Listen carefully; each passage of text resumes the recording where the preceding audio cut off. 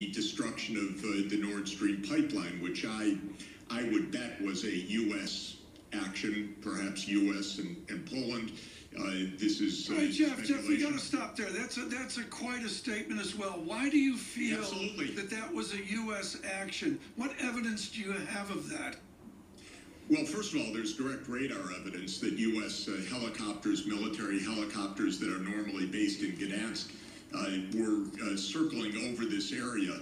We also had the threats from the United States earlier in this year that one way or another, we are going to end Nord Stream. We also have a remarkable statement by Secretary Blinken last Friday in a press conference. He says, this is also a tremendous opportunity.